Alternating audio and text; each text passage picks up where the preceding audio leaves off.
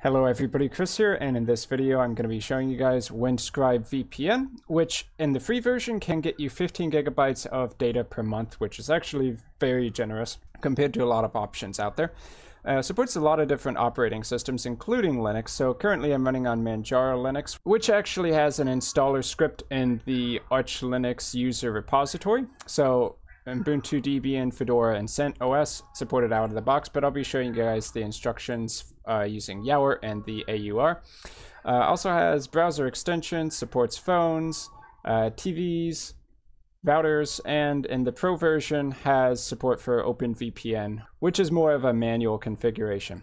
So pretty cool package overall here. So over here on my account page, you can see, in fact, it is 15 gigabytes of free data. How you get that is you verify your email and then you send out a tweet on Twitter, obviously. That gets you 15 gigabytes, so that's quite good. Now, in addition to that, I did find a really good deal out there on stacksocial.com to get a 3-year subscription here. So 3 years VPN subscription, $22.50. Can't really get much of a better deal for a VPN than that, so I'm going to include this link down below for you guys. Also, if you just want to download the free version and try that out, I'll link the Windscribe website as well. So let's go ahead and show using the Windscribe tools. So on Linux, instead of using a GUI interface, you simply install it in the terminal as a terminal app.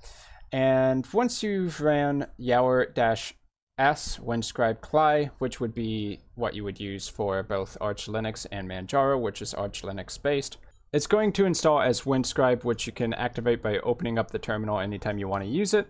So if I hit Windscribe, you can see all the commands that are available for it. The only ones you really need to worry about if you're just using it at a very basic level is windscribe login and then sudo windscribe connect best.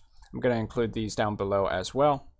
So windscribe login, like this, you just put in your username and password, and then whenever you connect to Windscribe, it's going to be using that account details. So here, by running Windscribe locations, we can see a complete list of the servers available to you. I believe that all of these grayed out servers are only available when you're actually paying for it, but you do have quite a few to choose from, even in the free version.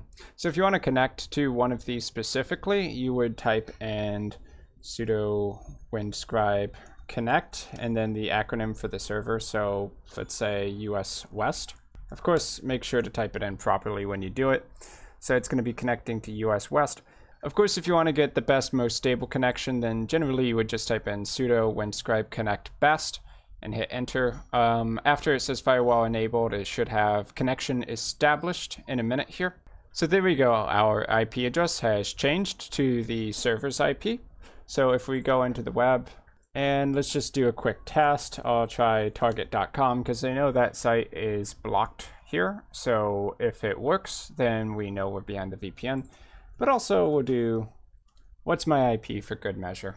Okay, so to confirm that the IP address has changed and that everything is good, loading up target.com, blocked over here where I'm at right now. But obviously, since we're connected to the US servers and that's a US retailer, it's going to go ahead and work. And the IP address on what's my IP matches the one in the terminal. So we're good, we're behind the VPN. So once again, if you want to just try the free version, which gives you 15 gigabytes as long as you send a tweet, you can do that at windscribe.com. And if you want to grab the 3-year subscription, there's a 6 sale going on stacksocial.com, which is $22.50 for 3 years. So I'll include both of those links in the description. And I hope this video has helped you guys to find a VPN you can use whether or not you're currently on Linux. So I've been Chris, thanks for watching, and I'll see you guys in my future video content.